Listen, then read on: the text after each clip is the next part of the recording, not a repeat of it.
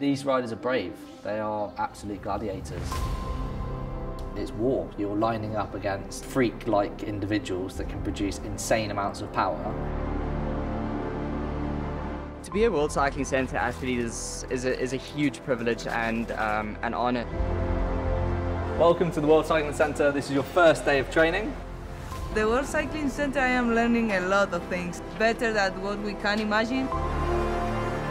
Every time you get on the bike, and whether it's training or racing, you have to be going 100%. You cannot ease up. It is from the start to the end. You just got to keep pushing. The objective first is beat the track.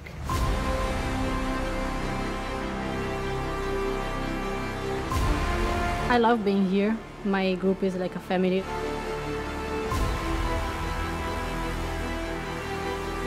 It's like nothing I've ever experienced, anywhere.